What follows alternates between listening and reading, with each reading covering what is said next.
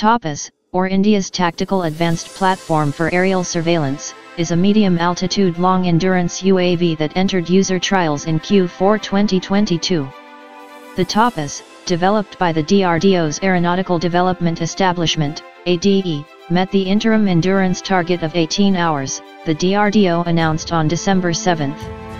TAPAS flew for 10 hours and 20 minutes with a Medium Range Electro Optic, MREO, payload and landed with 7 hours of fuel remaining, according to information released during DEF Expo 2022 in October. Furthermore, against the interim target of 28,000 feet altitude, the UAV had achieved 27,350 feet with an MREO payload.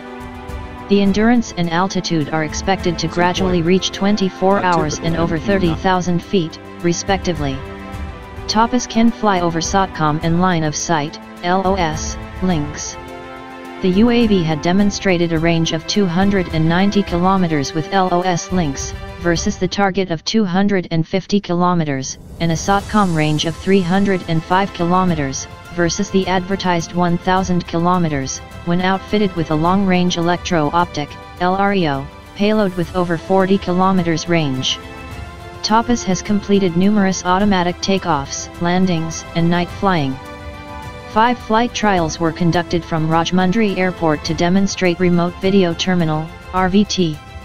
A naval variant will include a maritime patrol radar and weather modes.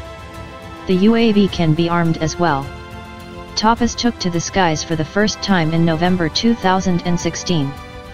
By October 2022, more than 162 flights had been completed.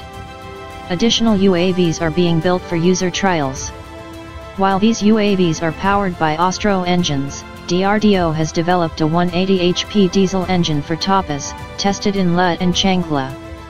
The current engines will eventually be replaced by a 220 HP diesel engine being developed by DRDO.